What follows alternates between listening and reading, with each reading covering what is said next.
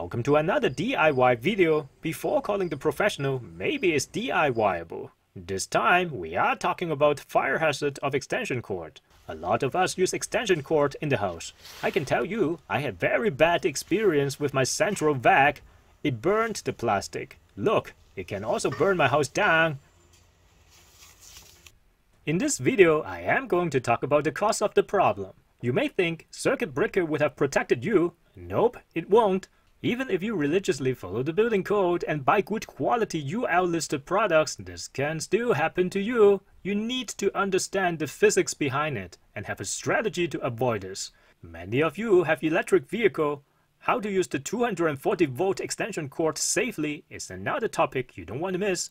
Finally, I will show you how to fix the burned extension cord. Going back to my central vac in my garage, this extension cord has been sitting here for almost 7 years. As you can see, I wrapped the cord around the central vac PVC pipe. That was a big mistake. The problem did not start in just one day, it happened over the years. Yes, that's right, the cause of the problem is vibration. It makes the extension cords having loose contact. This can generate an electric arc. The temperature is so high that it melts the plastic. Central vac is a high power consumption appliance. It draws 13 amp at 120 volt.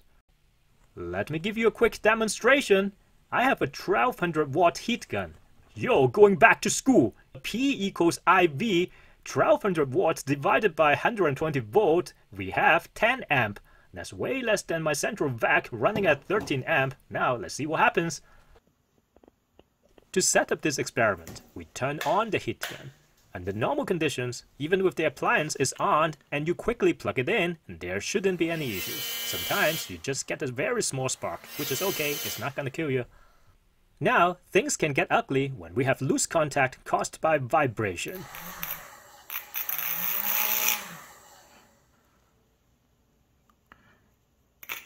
You may ask, why the circuit breaker doesn't trip? Well, the circuit breaker only protects overloading circuit. In this case, it's not overloading at all. My breaker is rated at 15 amp and we are drawing 10 amp. The breaker is doing what it is supposed to do. Remember the stupid TikTok penny challenge a year ago? This does not necessarily trip the breaker, but it can start a fire. It's dangerous enough even my extension cord is UL and CSA listed. To be fair, if your extension cord is not UL, ETL or CSA listed, the situation will be worse, the plastic will continue to burn. On top of that, there are fake UL listed extension cord on the market.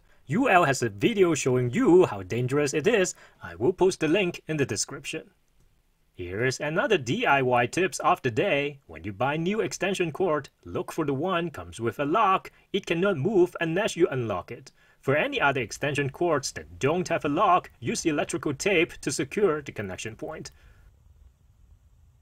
There is one simple but expensive solution is to upgrade the 15 amp breaker to AFCI breaker in the main panel for the garage receptacles. Indeed, if your house was built after 1999 in the States or 2002 in Canada, you already have AFCI in all your bedrooms. In other words, the stupid TikTok penny challenge would not be successful if the kids did it in the bedroom. Going back to my central vac extension cord is a waste to throw that away. I am going to fix it. Pay attention to the label on the cord. It says 13 amp. Now if you read it carefully, it says 16 AWG. See the table here. 16 gauge cable is rated at 13 amp. You can get any size extension cord such as 16, 14 or 12, you will be fine.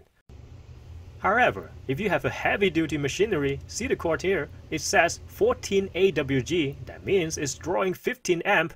Now, if you go out and buy a 16 gauge extension cord for this, good luck to you. The plastic on the cord will melt and potentially start a fire. It's very dangerous. Because of the 80% rule, to avoid tripping the breaker, you should use 12 gauge extension cord on a 20 amp breaker instead of 15 amp. That's electrical 101. Going back to the repair. Because it's burned, it doesn't smell good. I am going to cut it off just like that.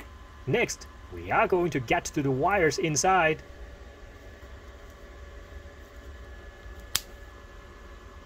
Now this part is very important. You want to cut the wires in different lengths with roughly 1 inch apart.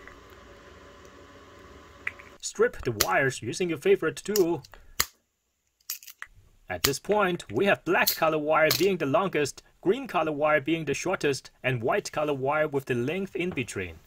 Moving on to the other side, we are going to do similar. But we are going to do the opposite.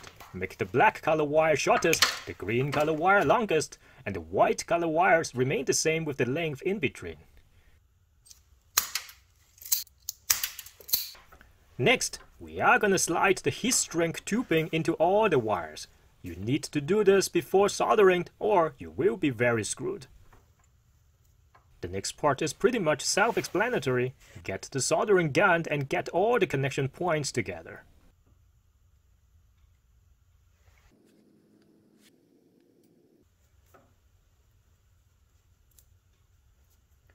There are two reasons why we want to do this. First, in case the wire got exposed, the hot wire will not be able to touch the neutral. Secondly, this will make the final thickness consistent with the rest of the cable. Use the heat gun to shrink the rubber.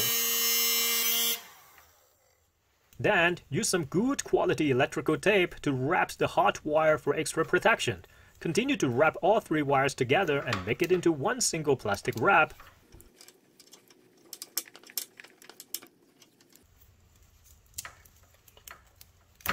Alright, we have successfully turned 2 extension cords into one single cord. Vibration will not be able to cause any damage anymore.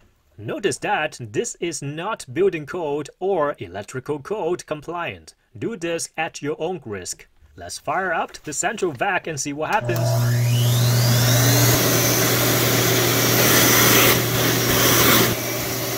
It doesn't get warm at all and I didn't get electrocuted. Soldering and heat shrink wrap is strong enough to withstand the vibration. I think you would agree that was a successful repair. Although extension cord can be dangerous, it doesn't stop me from using one on my electric vehicle. I bought this 6-gauge extension cord rated at 50 amp on 240 volt.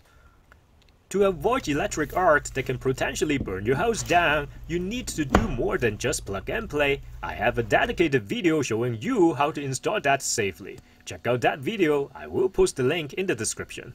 Give this a thumbs up if you think this video has some good information. My goal is to inspire more people into DIY. I hope that helps. You may also want to check out other videos on my channel. I am pretty sure you will love them. Remember to subscribe. Thanks for watching and see you next time.